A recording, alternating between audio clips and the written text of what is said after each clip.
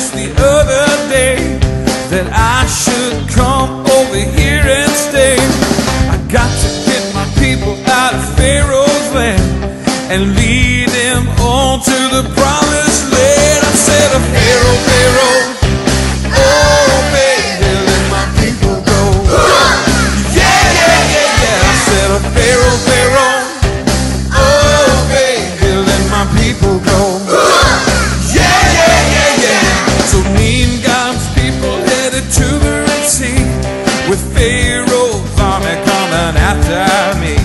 So I took my rod, stuck it in the sand, and all of God's people walked on dry land. I said, oh, Pharaoh, Pharaoh, oh, baby, let my people go.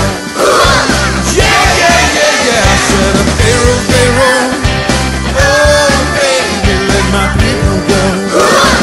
Yeah, yeah, yeah, yeah.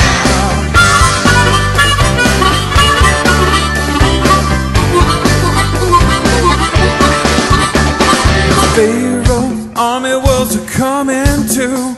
So what do you think that I did do? Well, I raised my rod and I cleared my throat, and all of Pharaoh's army did the dead man's flow. I said, oh, Pharaoh, Pharaoh, oh, baby, let my people go. Yeah, yeah, yeah, yeah. I said, oh, Pharaoh, Pharaoh, oh, baby, let my people go.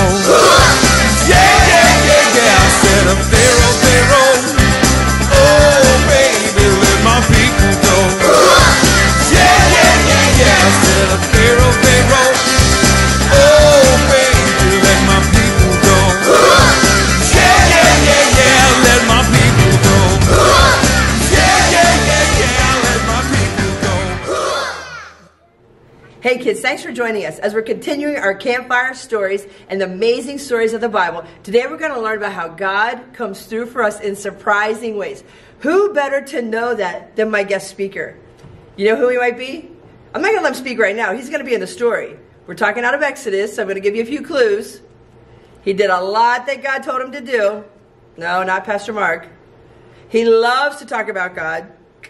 Not Pastor Nate. Good guesses though. Moses. We like to call him Mo. Stick around, watch the video, and we'll catch up with you afterwards.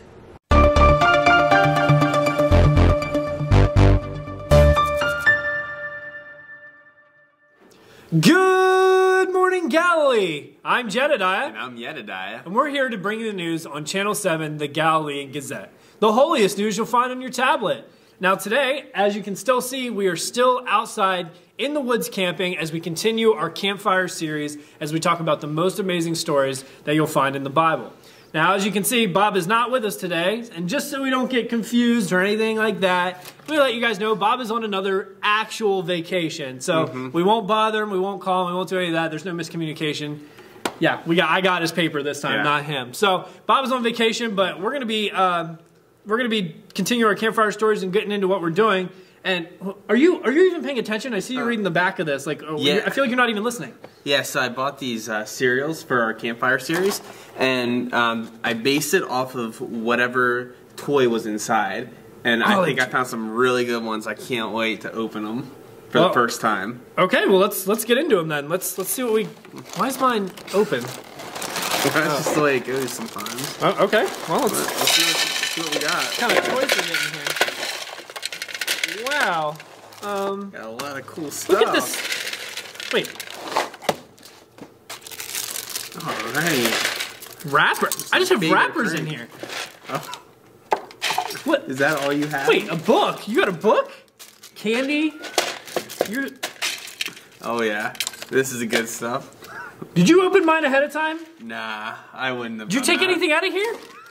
I got all wrappers and nothing else. I really like that stuff, but I can't say that I remember grabbing that box. Unbelievable. Well, kids, we're going to forget about this for a second. The story we're going to talk about, and we're going to continue our Campfire Stories series with, is talking about a story. Get out of here. Unlike my unamazing box of cereal that I just so unfortunately had to get, we're going to talk about a story, quit your bragging, about how God swoops down and saves the day. And he's really going to show us that God comes through for us in surprising ways, through miracles and moments. And we're going to dive into a story. Barbara Wawa's going to kick us off. So let's go ahead and get it started. Get out of here. Thanks, guys. This is Barbara Wawa, reporting live from Egypt. I'm looking for Moses. You heard about him a while ago. He was the baby that was put into the river, and Pharaoh's daughter found him and raised him in the palace. As Moses grew, rumor has it as a man, he saw an Egyptian slave being treated unkindly, and he made a very bad choice. He was scared, and he fled for his life. He ended up going to the land of Midian. Well, he actually got married, had a wife, had some children, and he became a shepherd. One time, while he was there watching his sheep by night, there was this burning bush. It was burning, but it wasn't burning. It's kind of confusing, but it's true. And it was talking to him. Here, it was the Lord. And the Lord said to him, Moses, take off your sandals. You're standing on holy ground. So Moses listened, and he took off his sandals. He didn't want to do that and not be in concourse with what the Lord was telling him. And then the Lord went on to tell Moses, you have to go back to Egypt and free your people. Tell Pharaoh, let my people go. Go save your people. So guess what? Moses took his family, and they went back to Egypt. Hi, I'm Shelley Grace, and I am here at the palace to talk to the Pharaoh. I just want to ask him a few questions to see what in the world is going on with him. Is it okay if I ask you a few questions? Actually, no, I know it's okay if I ask you a few questions. My first question to you is this.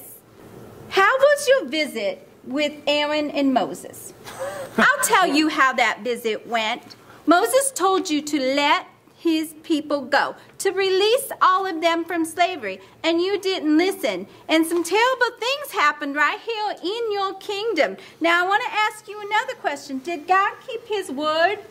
Yes, I'll tell you what. God has kept his word. There were so many plagues brought down here on this kingdom. Blood, frogs, lice, flies, boils, livestock, hail, locusts, and darkness came on. And then the death of the firstborns in the kingdom. Oh my goodness, it was terrible. It was so terrible. I don't know what this man is going to do. So let me ask you this. What are you going to do now? That's it. Go get Moses and Aaron. Now. Go get them. Up. Leave my people. Take your Israelites and go worship the God just as you requested. I'm done. Take your flocks, your herds, all the Israelites, and leave. Now. Go. Sorry for all the commotion here in Egypt. Those things happening everywhere. I don't even know where my microphone is. But it's true. Pharaoh has told the Israelites to get out. Take your people and go. So last I heard, Moses and Aaron are collecting the bones of Joseph to take with him. Hey, has anybody seen where I put Joe's bones? Thanks, God. And the Lord told him he would protect them and all the Israelites with, by day, a cloud that would protect them, and by night, a pillar of fire to lead the way.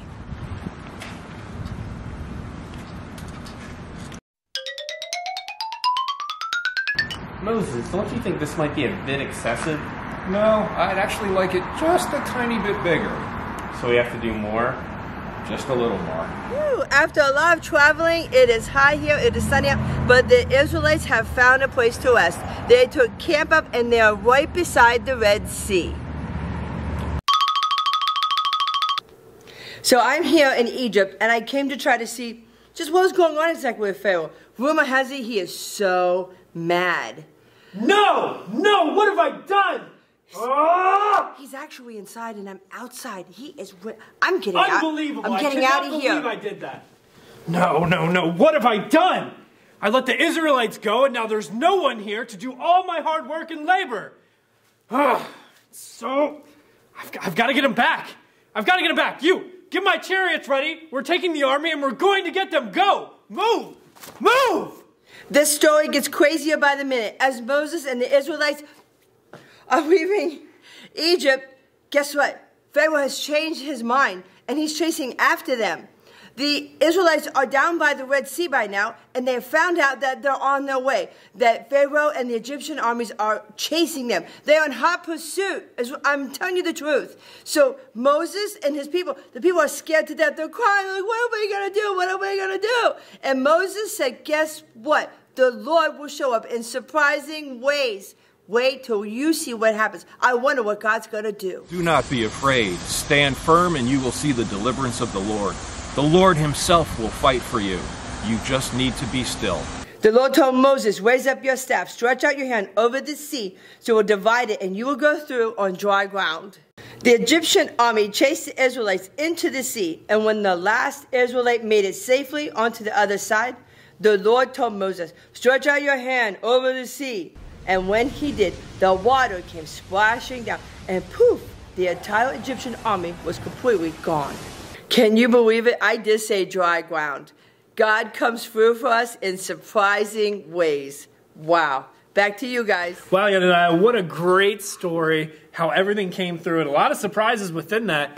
And kids, while we were watching that, we got some Easter eggs up here, because what's really cool is, if you all know, if you ever went on an Easter egg hunt or opened Easter eggs, sometimes you don't know what's going to be inside them. They're kind of like a surprise, kind of like our story today, where God is surprising us or does surprising things for us. When we open up an Easter egg, after we find them on an Easter egg hunt or whatever, you don't know if maybe you'll get money inside, you'll get some candy, lollipop, something like that. So it's a cool thing to kind of relate there. What do you think, Yedidai? Yeah, and it's cool to think that in our story today that God never left them. No matter what they were going through, God was always with them, waiting for them just for the right time to intervene. It was absolutely, great. Absolutely. And kids, sometimes we think our circumstances are really hard, or sometimes there's nothing maybe that we can do in a situation, or we can't find comfort or strength or anything like that, but that's when God parts the Red Sea, just like we saw in the story today. He comes in and he rescues us from whatever we're going through. We can turn to him. We can trust him to do that, and know that whatever hardship that we're going through, we need to have faith in giving that situation or giving whatever it is